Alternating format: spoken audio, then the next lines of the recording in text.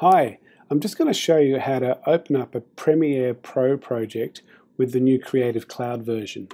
So if I jump over here to my dock and find Premiere Pro, there it is, click it open, the splash screen opens up, and depending on how fast your computer is, it does take a little while sometimes with slower computers. It's a pretty powerful program.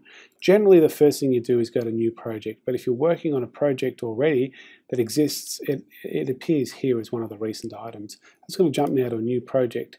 Now this window here, it's a lot easier than it actually looks. What you can do is just quickly name your project. I'm just going to call mine Test, and it is important to hit the Browse button and go searching for, or actually creating, a new directory for this project, a new folder, a folder like a project folder where you're going to be containing all of your assets for the video.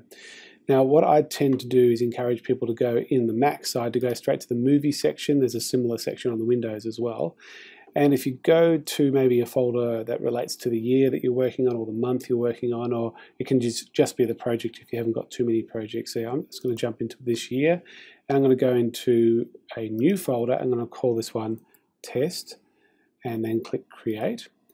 And so when I click Choose, I've now got the path or the directory that this project will be saved into. Now you don't have to worry about creating scratch disks and render file disks and all that sort of stuff, because that all happens automatically. If you notice on the scratch disk tab, everything there is pointing to same as project. In other words, the folder that you've just created, which makes things really easy. You don't have to worry about any of these other things here really at all. In fact, the only one that you might want to worry about is this capture section. This is only if you're still in the habit of using an old-fashioned way of capturing video by plugging in your camera and working with tape footage, like when you had FireWire connected to your computer and you were capturing via FireWire, going basically from analog to digital, then you'd need to sort of convert to whatever your camera type is at that time. But most people don't use that anymore. Generally now it's all done on cards and chips. Generally now it's all digital.